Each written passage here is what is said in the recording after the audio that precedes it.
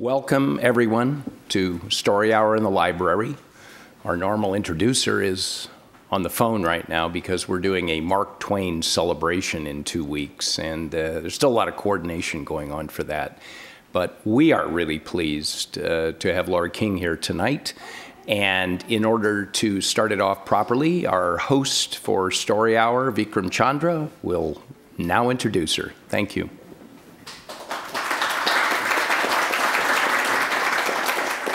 And I should say what Beverly says every time, that we have a mailing list over there. If you'd like to get on it, we can tell you what's coming up. And also, apparently, we're on Facebook. So join us on Facebook and become our friends. It's my pleasure tonight to welcome Laurie King. Laurie was born in Oakland and spent the first few years of her life in Walnut Creek. Her family was moved so often by her father through Santa Cruz and San Jose and Tacoma, Washington, that she has written, "It wasn't until high school that I entered the same school in September that I'd been in the previous June.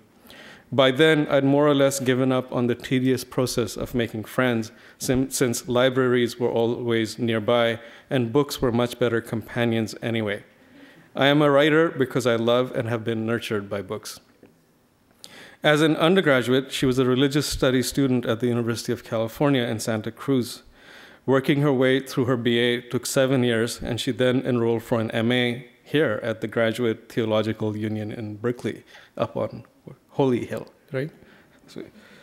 During this time, she married, had 2 children, and built homes, quite literally, that is. She dug foundations and raised frames, put in walls, and so on. You can see all of these activities, the religious and the architectural, reflected in her books. Her characters search for meaning and purpose. They're keenly aware of the structural design of the buildings and environments they move through.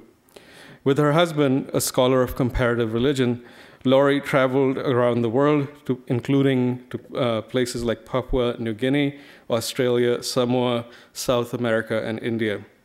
After she received her MA degree, again 7 years in the making, she writes, "I had 2 small children and a husband nearing retirement age. Entering a lengthy PhD program would have been irresponsible." Instead, to our great profit, one morning in 1987, while her young children were in school, Laurie sat down and wrote on a yellow pad the following sentence: "I was 15 when I met Sherlock Holmes, 15 years old with my nose in a book as I walked the Sussex Downs and nearly stepped on him." These words, spoken by a young woman named Mary Russell, formed the first sentence of the story that was to later become the book, The Beekeeper's Apprentice. After that book was finished, Laurie kept writing. The third novel she wrote, titled A Grave Talent, was the first to find a publisher. The book is the first of a series featuring Kate Martinelli, a homicide inspector in the San Francisco Police Department. It won the Edgar Award for the best first novels from the Mystery Writers of America and the John Creasey Award from the Crime Writers Association.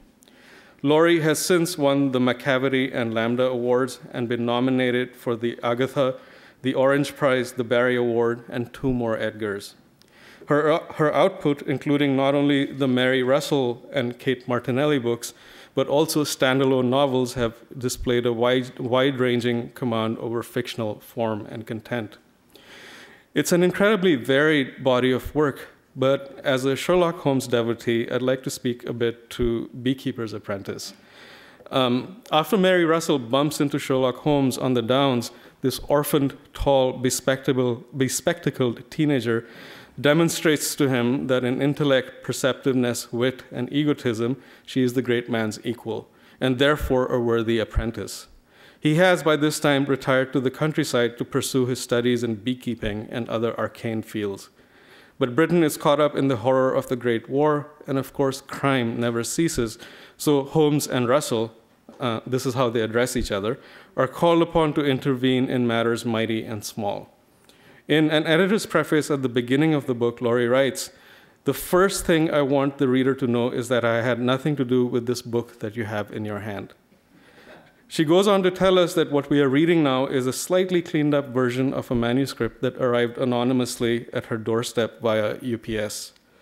Many readers will recognize this, of course, as a hewing to one of the central tenets of what might be called the cult of Sherlock Holmes, which insists that the great detective really existed.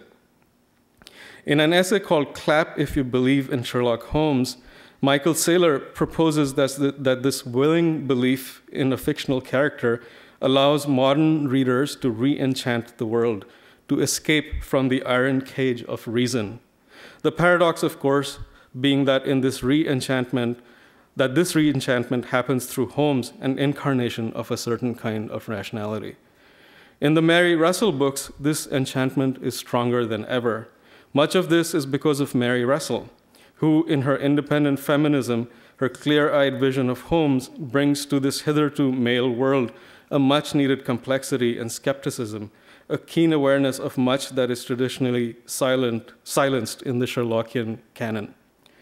But these adventures are also the education of Mary Russell, in which she attempts to understand herself and the world, to know who she is and why she is alive.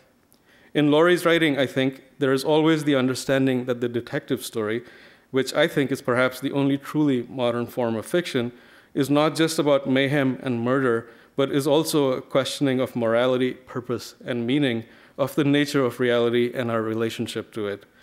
Which is to say, it is a kind of theological inquiry, and in Laurie's hands, a very necessary one. Please join me in welcoming Laurie King.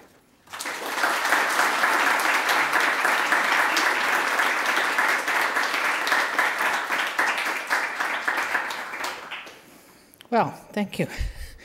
Where to begin with that? It's always a responsibility to be credited with far more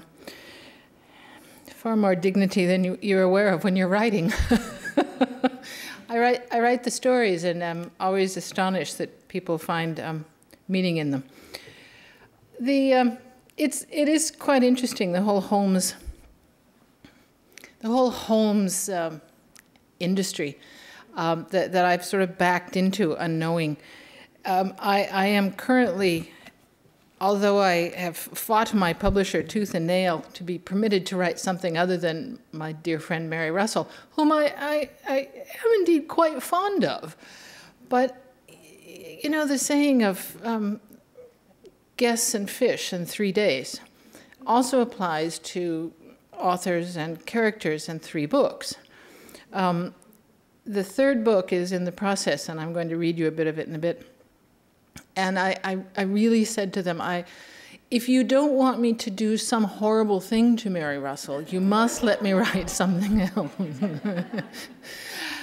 However, I find to my amusement that I've been dragged in by friends who are devout Sherlockians into the entire industry in ways that I hadn't expected. I am now an official member of Baker Street Irregulars. My investiture name is the Red Circle. And I find that I'm doing not 1, not 2, but 3 books in this industry. A friend and I, Les Klinger, who does the new annotated Sherlock Holmes. I'm sure you all read this as your bedtime reading material. Anyone here with a broken nose, I can tell, has been reading Les's book at night. But Les dragged me in to do a centenary celebration of the great game of Sherlock Holmes scholarship, which indeed, as you were just told, the basic tenet of which is that indeed Sherlock Holmes was alive, that Arthur Conan Doyle was not a writer of fiction, he was a literary agent, and that, in fact, Sherlock Holmes must still be alive, since his obituary has yet to appear in the Times of London. So look on your, I won't say on your booksellers' shelves, because you'll be hard-pressed to find it, but a year from now you can probably track down a copy of Les and my book. We are also doing a fascinating anthology of Sherlock Holmes inspired stories with people such as Lee Child, Mike Connolly, if we can pull his leg a little, Neil Gaiman, and 18 other people, and that should be out in a year or so. Now, I started in this whole business by not writing a Holmes story. I started by writing a young female feminist 20th century version of the great detective, Mary Russell. And what I had in mind with the book that eventually became The Beekeeper's Apprentice was to look at how that mind, that brain, if you regard the brain as a kind of engine, how it would differ if it were installed in a very different individual. So instead of being in a middle-aged Victorian male detective, a young woman who really has no intention of becoming a detective. When I started writing it, my kids were, it was 1987, so my kids were 7 and 4. And my son had just gone into preschool 3 glorious mornings a week. There is life after small children. And so I sat down and wrote this first sentence, not really knowing quite what I was doing. And it was one of those extraordinary situations that any writer would give parts of their anatomy for, of having a character whose voice is instantly there. A voice is something you can occasionally craft, you can occasionally swear at, you can jolly along and laboriously make, and sometimes you are gifted by having it just appear in your ears, as it were, without really thinking where it comes from. And that was where I started with Mary Russell. I was 15 when I first met Mary Russell. And she more or less led me in that way. There's a kind of writer's shorthand, where you're talking about the creation of plot and the creation of character, where people who write to very, very careful outlines think that it's a cute way of saying that those of us who don't write to outlines just cross our fingers and hope for the best. And although that's quite true, on the other hand, when I say that my characters take over and that I depend on them to take over, I'm not talking about being lazy or not understanding where the story is going.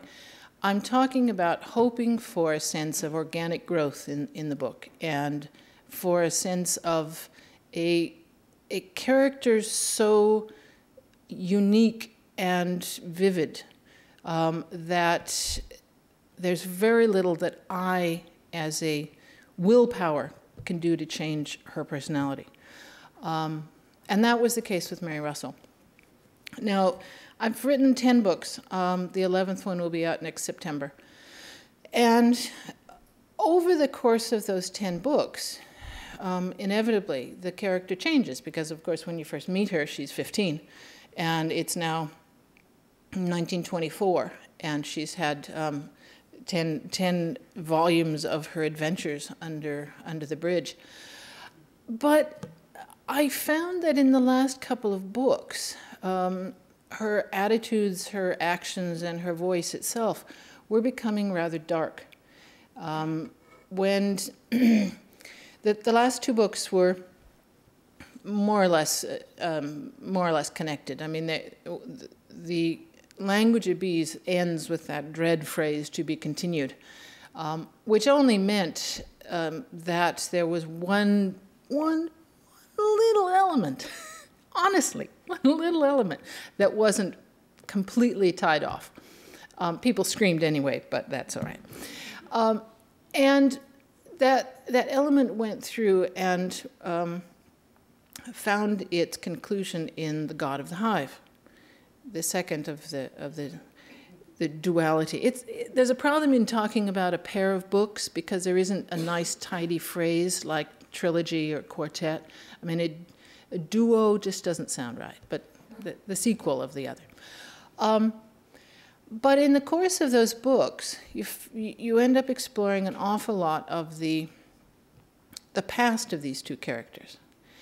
Now, before I wrote The Language of Bees, I had done another fairly dark book called Touchstone, which was my book on terrorism. I mean, I think a lot of writers who were active beginning in 2001 found themselves looking at this theme and seeing how they could work with it, how it changed the way they looked at the world, and how it changed how their characters would behave. Touchstone was my book. It's set in 1926, and it's set in Britain, but it is my book exploring the roots of terrorism and why people become terrorists. One of the advantages of writing historical fiction is that you can grapple with issues that are at a slight distance, and because they are off there rather than on your daily paper in front of you every morning, you can look at all sides of the issue in a way that you can't when you're faced with an immediate problem. Historical fiction is not historical because everything is finished. It's historical because it allows us distance and it gives us a reflection of what we're doing. But I had, as I said, Touchstone, and then the two Russells, The Language of Bees and God of the Hive. And I thought, I really cannot do another straightforward, serious Russell. So I decided, I talked to my editor and I said, look, if you're going to want me to do a third one and you don't want me to end up with Russell in the hospital the whole time, I mean, those of you who have read the Girl Who trilogy, you know how she starts out that third volume and spends most of that third volume, the Hornet's Nest one, in the hospital. Unless you want Russell in a similar situation, I need to do something very different. So I decided what I would do is write a farce, is write something just remarkably ridiculous. And I think I'll read you a little bit of it just to give you a taste. It'll be out, I think the pub date is the 6th of September next year. And two people have read it, my editor and my daughter. I recently gave it to her. And Zoe said that she found it really lovely to be back with Russell's lighthearted voice. So I think I've managed to hit the right note. This is the author's foreword, that is Mary Russell's foreword. I am not, in the same way that Arthur Conan Doyle was not the author of the Sherlock Holmes stories, I am not the author of the Mary Russell stories. I am her editor who makes the best she can of the woman's really, really abysmal handwriting. It comes in really handy when somebody writes me a letter saying that I got something wrong. I can, I can blame Mary Russell's handwriting. I find myself of mixed mind concerning this, the 11th volume of memoirs concerning my life with Sherlock Holmes.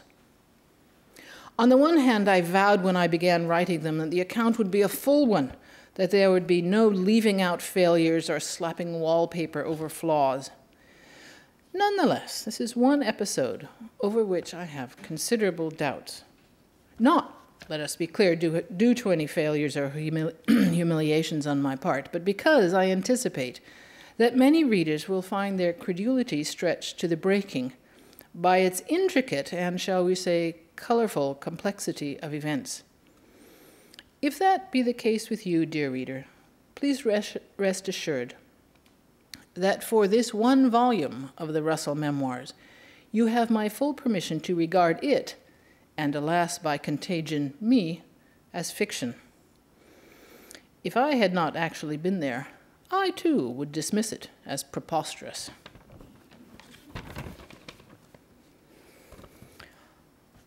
Honestly, Holmes, pirates? That is what I said.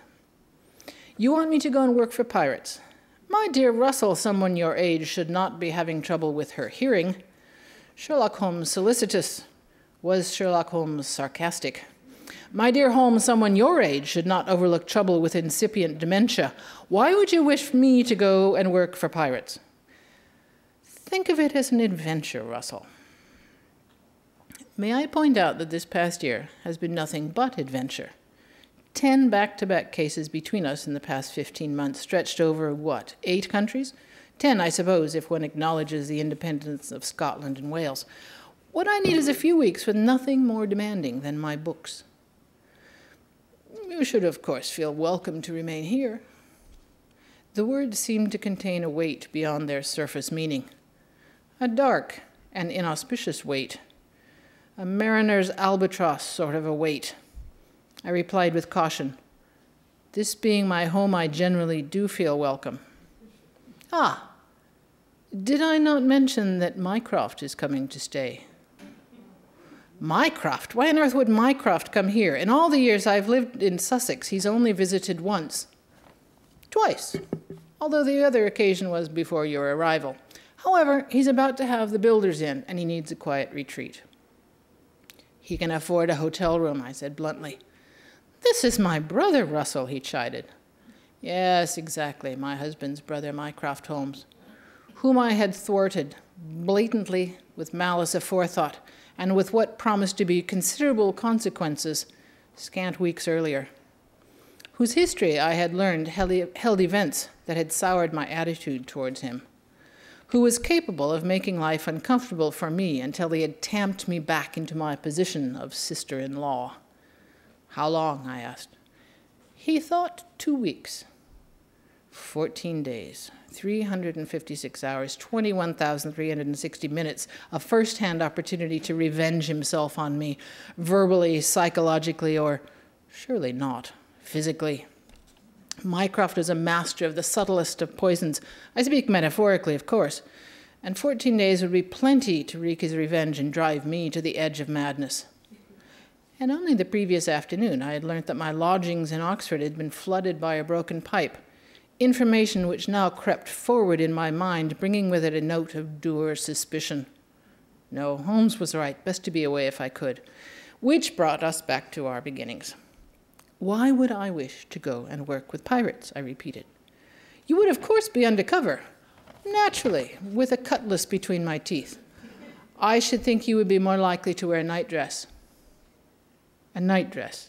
Oh, this was getting better and better. As I remember, there are very few parts for females among the pirates, although they may decide to place you among the support staff. Pirates have support staff? At this, I set my teacup back into its saucer that I might lean forward and examine his face. I could see no blatant indication of lunacy, no more than usual. He ignored me, turning over a page of the letter he'd been reading, keeping it on his knee below the level of the table. We could not see the writing, which was, I thought, no accident. I should imagine they have a considerable number of personnel behind the scenes, he replied. Are we talking about pirates on the high seas, or piracy as violation of copyright law? Definitely the cutlass rather than the pen, he said, although Gilbert might argue for the literary element. Gilbert. 2 seconds later, the awful light of revelation flashed through my brain. At the same instant, Holmes tossed the letter onto the table so I could see its headings, plural. For the missive contained 2 separate letters folded together. The first was from Scotland Yard. The second was emblazoned with the words, Doylicart Opera. The Pirates of Penzance. So what I decided I'd do to this poor female that I am in charge of is to get her involved in a movie about the Pirates of Penzance. And I had a great deal of fun with it, as you can tell. But it's always a question when you're dealing with something like this, is how far do you go with the entertainment value? I mean, at a certain point, you have to decide, are you going in for slapstick or are you going for mild humor? There's an awful lot of choice that I make with this kind of writing that I don't make when I'm writing one of the Martinellis, for example. Kate Martinelli those books, I have 5 of those. Those books are written in a very straightforward American English. They tend to have a fairly basic vocabulary, nothing terribly fancy. They are in the third person. And the Russells, on the other hand, are first person. They are written as if by a woman in her 80s when you first meet her, writing her memoirs, in a very formal English, more formal than certainly was spoken in the 20s in England, to the extent that a lot of people use a dictionary when they're reading the Russell books, which normally is not good. I mean, normally that is something that I would not be proud of writing, because you don't want your writing to get in the way of the story, of the characters and what they're doing and how they're reacting. In this case, Russell's language is a part of her personality, and the fact that she uses pompous language and she uses whom rather than who is definitely a part of who she is. So it allows me to pull out all the stops when I'm writing in a way that the other books don't. Now, I am happy to talk about Russell for as long as you like, or I am happy to talk about any of the other books. Do you want to give me a question and I will follow that in direction for a while? Or shall I just continue talking? Yes. Speaking of movies, who's approached you about... As we were speaking. Who's approached you about making any of these Russell or into anything that we can see on the silver screen? The question is about Russell in the cinema.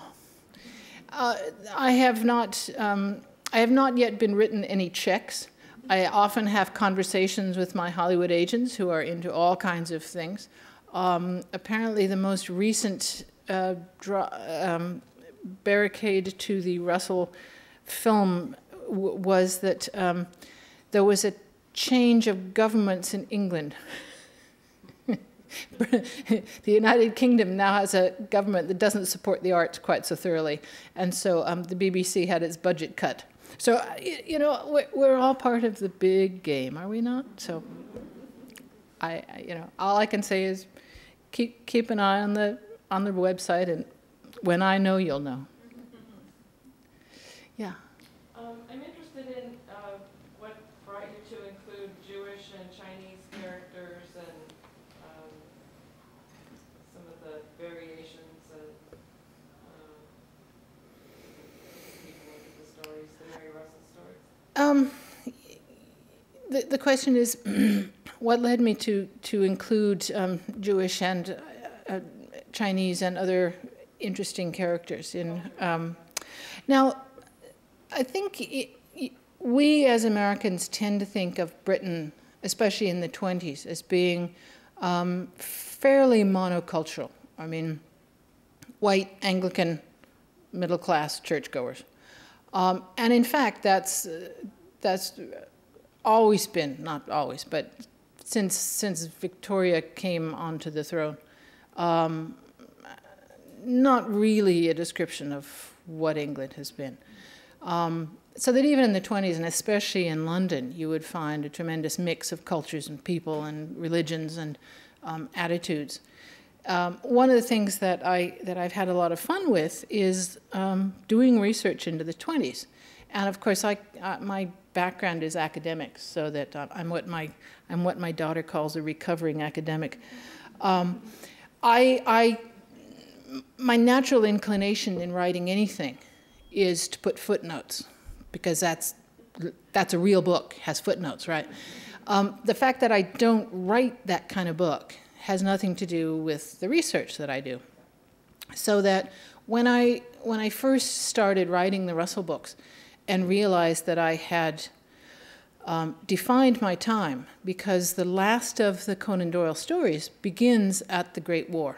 I mean, he comes to an end at the eve of the Great War, and after that, any Sherlock Holmes story is set beforehand.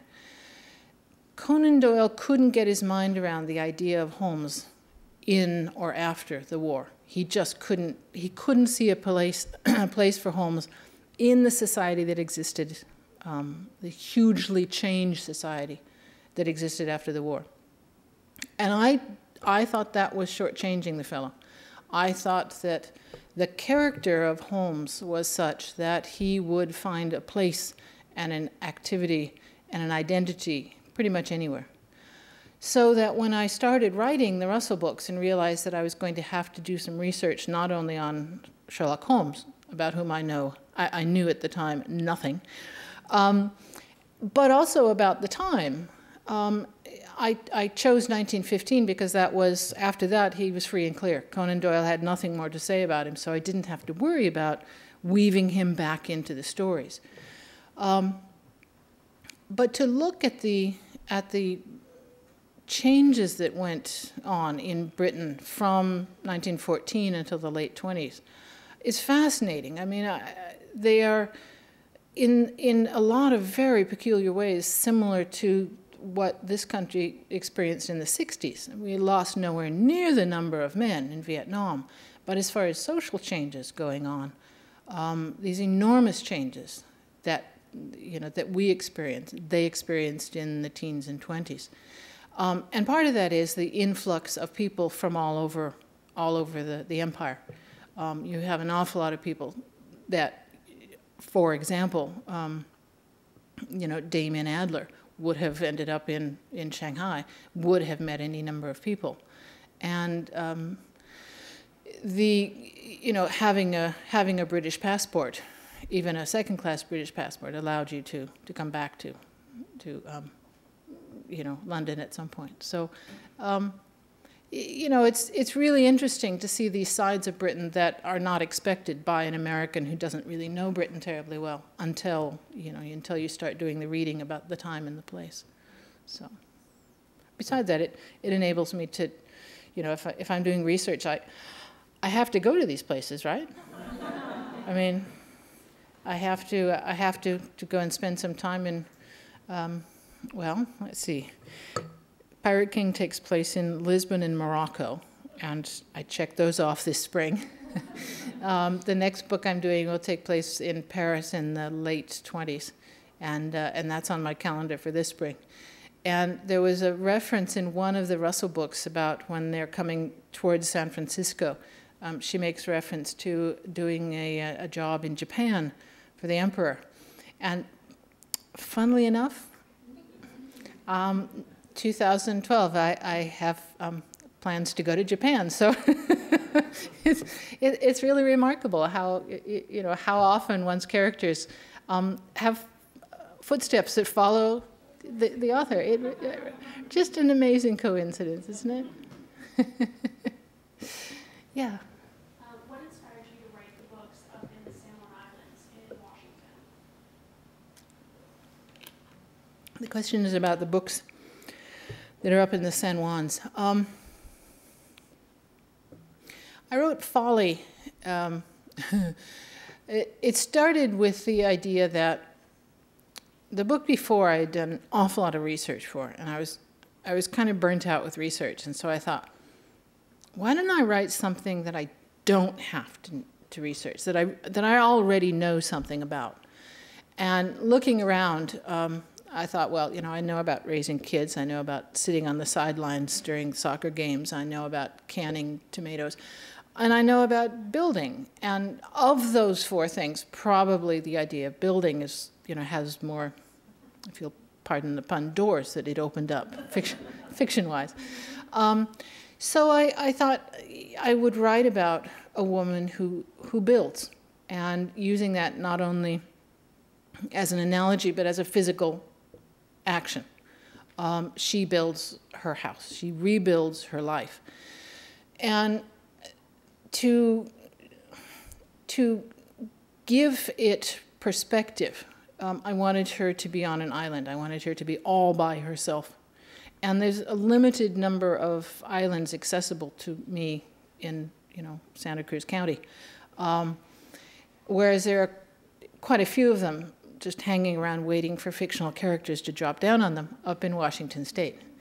I spent part of my formative years in living near Tacoma on Puget Sound, and so I had been up to the San Juan Islands any number of times. And so, and again, that was one of those really difficult pieces of research, to go up to the San Juan Islands in September. All the tourists go home the 1st of September, and after that, there's just gorgeous weather, and people looking around for something to do because there aren't any tourists to wait on. So you have the place to yourself. It's really quite a hard job.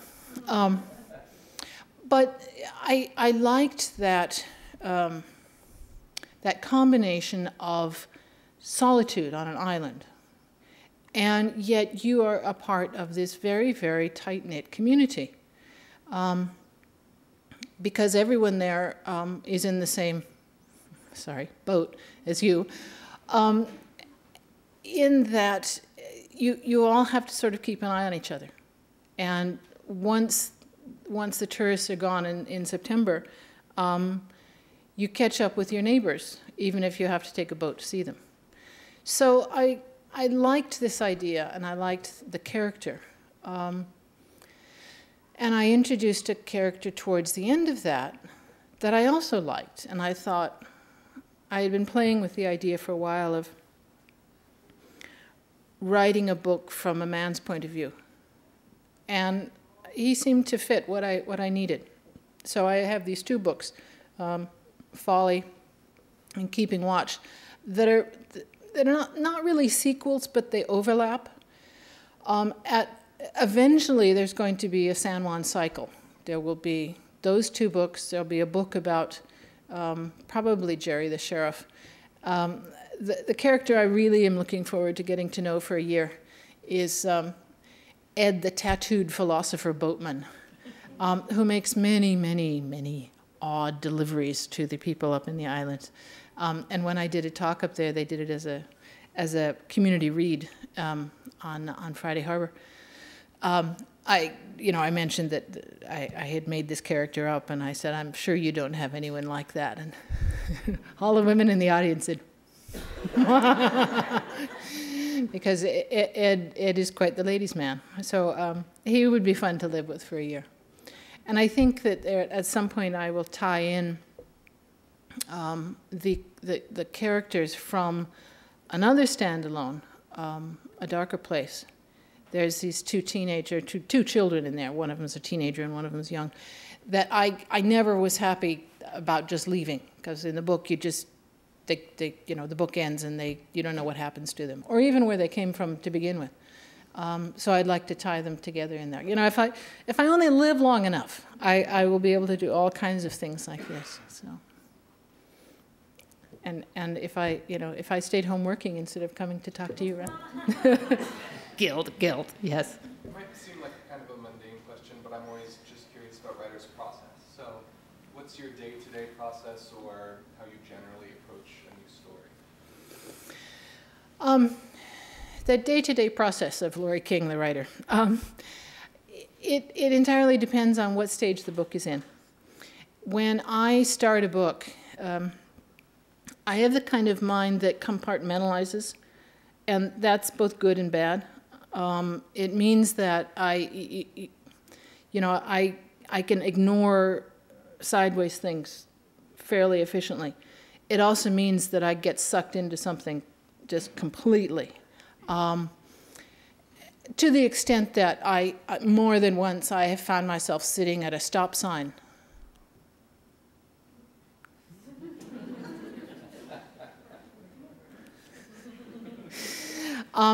Fortunately, I live in a rural area, and people know me, and they say, "Oh God, she's got another book going."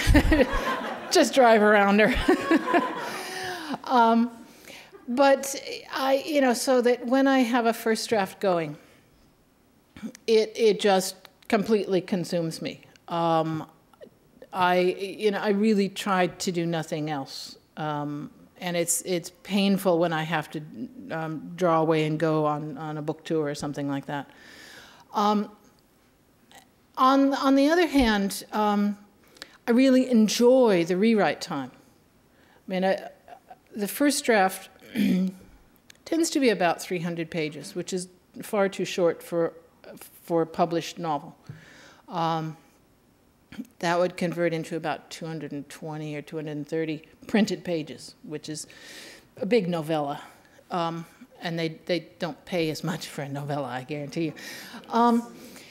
But my first draft is, I mean, it's not only a mess, a complete and utter mess, but it is completely garbled. I mean, the only person that I show it to is my editor, and that's only because she and I have worked together for so long. She knows how to read with one eye shut, and to just ignore the fact that, you know, people are introduced out of nowhere, plot lines just fall off a cliff. You know, the action changes from one city to another without warning. You know, there'll be notes in my head or on a page saying, change this. But I don't want to stop what I'm doing in growing the plot to make it right. I don't need to. Sometimes I do, in which case I'll go back and see how things progress to reach the point. But for the most part, none of that stuff really matters. But it makes for a mess of a first draft. And then the actual rewrite process, which takes me longer than the first draft. If a first draft takes me 2 or 3 months, the rewrite will take 4 or 5 months. And during that time, the manuscript grows from 300 to 450 pages, that kind of thing. But that's the craft. I mean, the rewrite is where I really feel like I'm getting my teeth into it. The first draft is just raw material. And it's reassuring to have a first draft because there is a story and there is a plot and there is an ending, and I can see the book that I want to make out of it. But it isn't a book. It's an expanded outline. But to get into it and to do the rewrite and to make that book do what you want it to do, and to shape it so that every reader who picks it up is going to feel the same thing at that point. I mean, that's the fun part. That's the challenging part and the frustrating part. But the part that, you know, I've been doing this now for 21 books and for however many years since 1987. And I'm still feeling like, you know, this is fun. This is really neat to get the book into a kind of shape, you know, so that you weave the bits of research in so that they're seamless. You don't notice that you're being told something.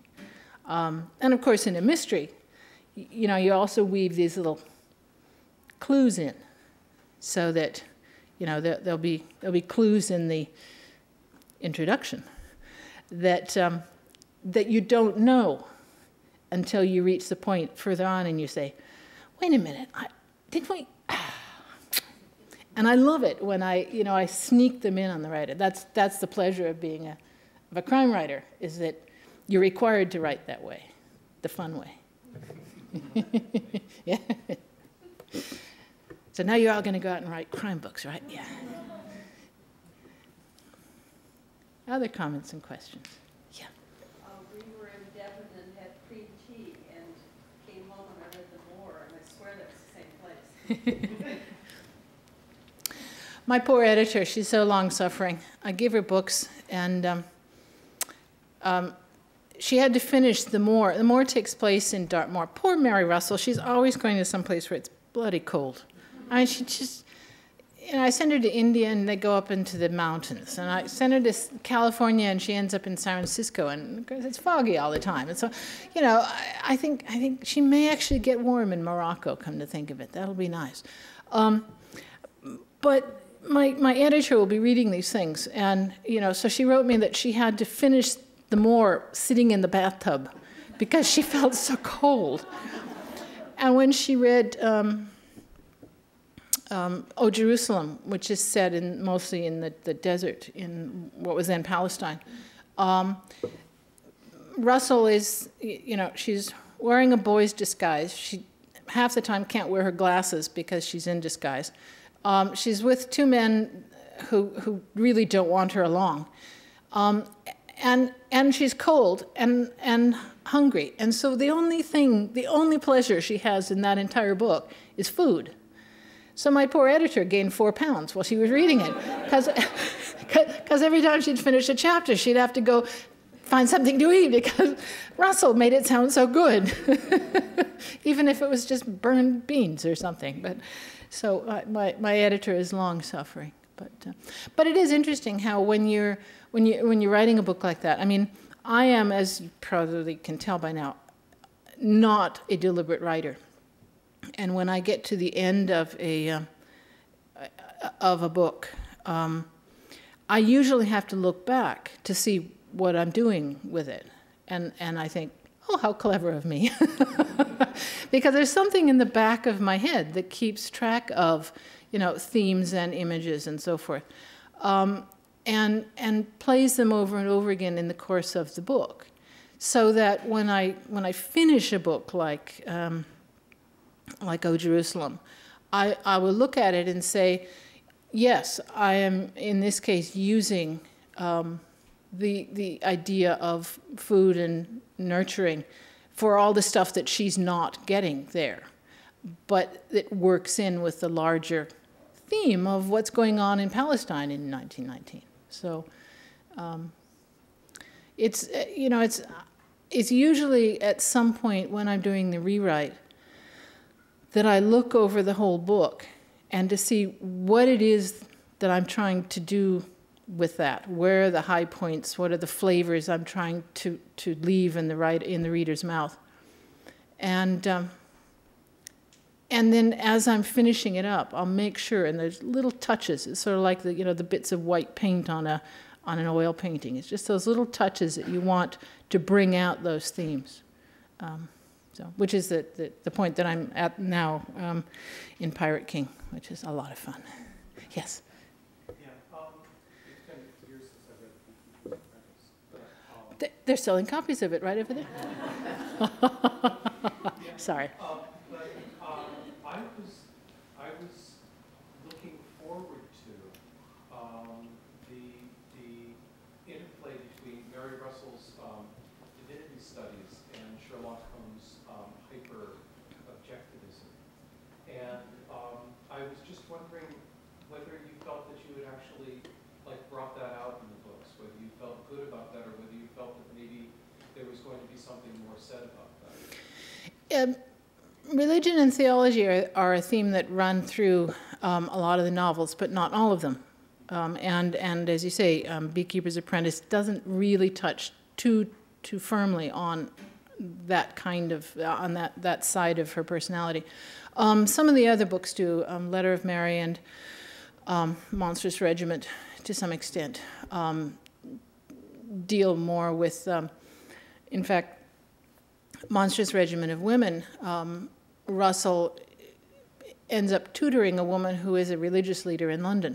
And interestingly enough, what she tutors the woman about is feminine aspects of God in the Old Testament, which happens to be what my MA thesis was on. I'm such a good Californian. Reuse, recycle. Okay, do we have one more question? Yep.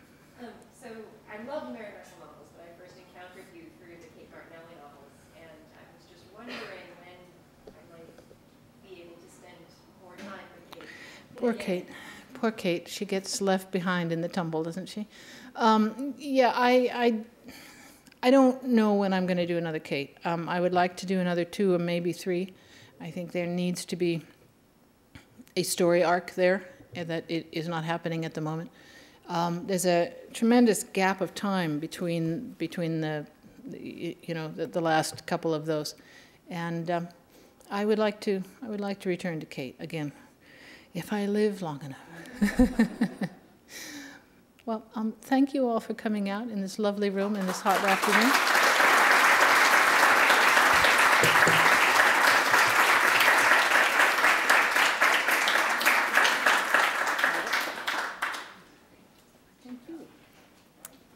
Okay. Okay, thank you so much to Laurie King for being here this evening, and to all of you as well.